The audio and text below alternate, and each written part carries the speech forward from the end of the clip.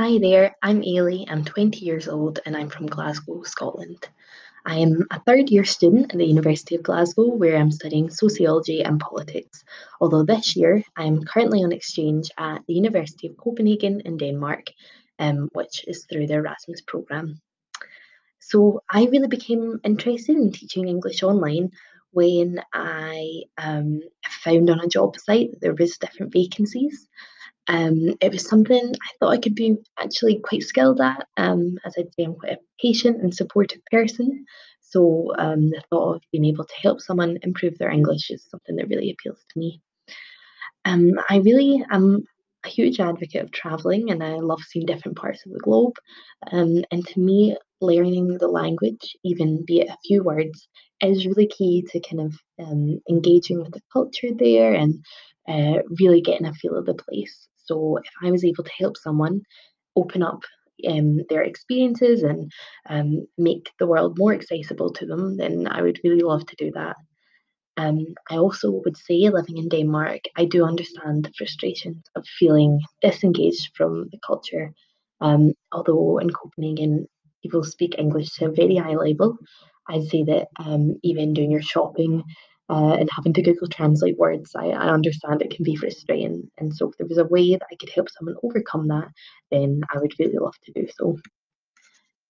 So a lot of my experience in through work has really been in the hospitality sector, where I've worked for several years in different bars and hotels and restaurants. So I'd say that although that is not obviously directly related to this sector, it's something that's given me a lot of skills, especially in teamwork and working with different people and having to adjust to different situations. And I do believe that those skills are transferable across the board. In my sixth year of school, I also helped a younger pupil with his English speaking skills.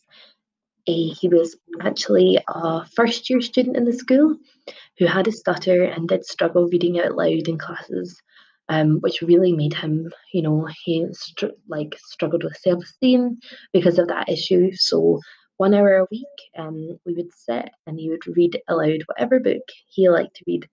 And I would just sit and support him and listen to him.